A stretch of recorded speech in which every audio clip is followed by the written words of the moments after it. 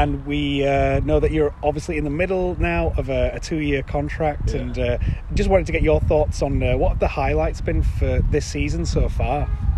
Look, it's obviously been a great year for us.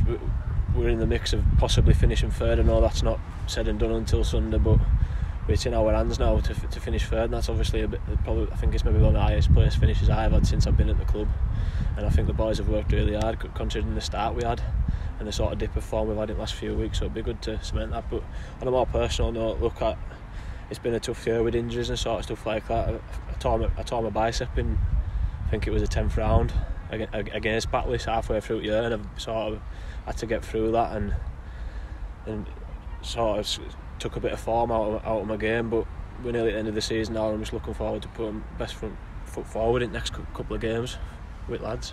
And next season, and I've said this to all the lads, apart from winning and apart from all the obvious sort of stuff, is there any kind of personal goals or ambitions that you have?